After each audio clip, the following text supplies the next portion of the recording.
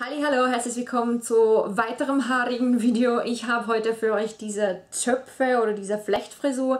Total simpel, aus irgendwelchem Grund erinnert mich diese Frisur an Paris und Frankreich. Ich habe einfach keine Ahnung warum. Ich würde sagen, man kann das auch als Folklore-Frisur nennen, aber eigentlich ist es egal, wie ihr das nennt. Ich zeige euch einfach, wie es geht und wünsche euch viel Spaß.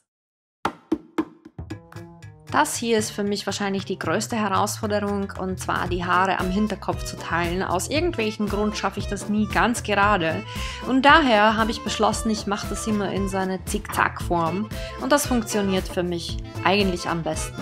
Und das Tolle dabei ist, wenn du deine Haare färbst, egal ob hell oder dunkel, man sieht dann den Ansatz nicht so schnell. Also ich kann es wirklich empfehlen.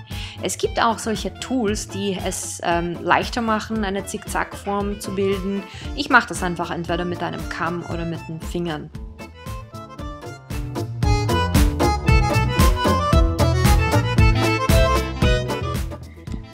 Wenn du mit dem Resultat zufrieden bist, dreh dich um und fange an jeder Seite einen Zopf zu flechten.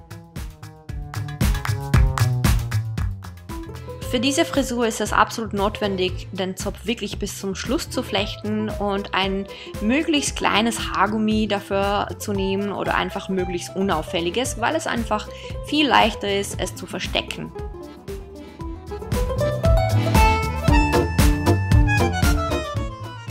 Am schönsten sieht diese Frisur aus, wenn die Zöpfe richtig dick aussehen. Also das heißt, wenn die mal geflochten sind, durch die immer ein bisschen in die Breite ziehen. Falls dein Haar dazu tendiert, dass es wieder zurückrutscht, kannst du zuerst ein bisschen Haarspray drauf sprühen und erst dann die Haare in die Breite ziehen. Das hilft und es bleibt dann besser in der Form.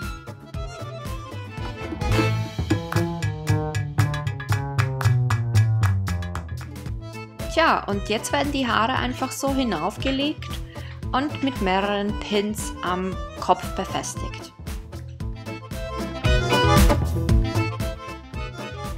Auf was wir ganz aufpassen müssen, ist, dass man das Ende von dem Zopf nicht sieht. Das heißt, hier ist einmal mein erster Zopf oben, das ist kein Problem, weil der zweite wird einfach drüber gelegt.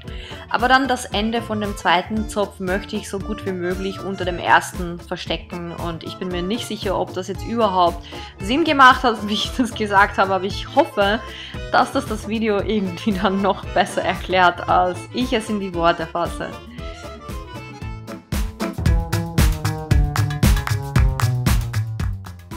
Bei Bedarf ziehe ich irgendwo die Haare ein bisschen entweder strammer oder lockere ich es auf und wenn notwendig, dann gebe ich noch ein paar Pins dazu und ein paar Strähnchen ziehe ich raus, damit sie so das Gesicht umrahmen und das war's.